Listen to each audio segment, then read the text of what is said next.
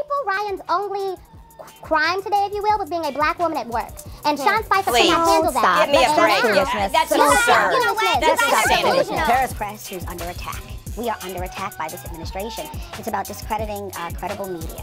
A lot of credibility issues when it comes to this administration. This comes in and we have to cover the issues and get all sides of the story. It's not just two sides, all sides of the story to find out what is and what is real versus fake. Now, when it comes to fake news, oh yeah, there are some fake news organizations out there reporting on them. Are they really journalists or are they spectators posing as journalists? I didn't hear a word she said.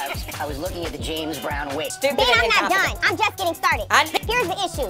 April Ryan is the same person who Donald Trump said to her, well, why don't you set up this meeting with the CDC? Those are your friends, right? They have an issue. Their agenda is with April Ryan, the fact that she is a credible, notable journalist in the black community. Her only angle is ensuring that this particular White House and this administration and the policies that they push forth are reported in a fair way to our community. A certain group of Americans celebrated when they saw Kaepernick fail. Those Americans didn't hate the 49ers. They hated Kaepernick. They hated what he stood for. And I'm still really confused by this whole situation. It makes no sense to me. There's a guy here who decided to take a knee and commence a silent, peaceful protest, and it was absolutely mind-numbingly enraging Republicans. Like, he did this to protest discrimination against people of color, and what he got in return was more discrimination and hatred. The NFL owners don't want to pick him up because they don't want to get a nasty tweet from Donald Trump. Do you believe that? Is Trump right about Kaepernick here?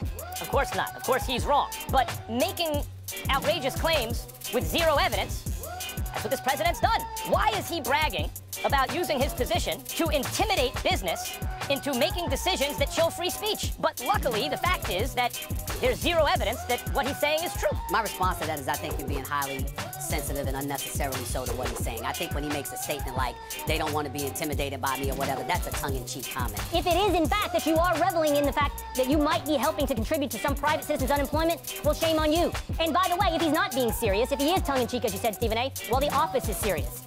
And the pulpit is serious. And this is not a way to use it.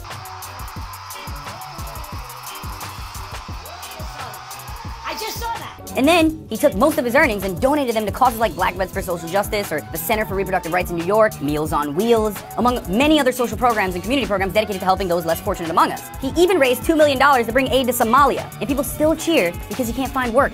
People, including our president. I just saw that. Do we believe what? That we have a president congratulating himself for keeping a black man out of a job? Yeah, unfortunately that's the reality. To create hostility toward your own country should be put in a basket of deplorables. I didn't hear a word she said. I was looking at the James Brown wig. But I didn't say she wasn't attractive. I love James Brown. I just couldn't get by. So we giving Maxine a break here. I love you, Maxine. I want to see you on The Factor. And when hell freezes over, I'm sure that'll happen. Right. Well, so much for that, because now Snoop Dogg has depicted himself assassinating President Trump in his latest music video. And in the video, Poop Dog is rambling on about niggas this and niggas that and niggas should rise up and all that crap. And at the very end, it depicts him pulling this gun and shooting President Trump, who is depicted as a clown. There are you, buddy. He's proud about that.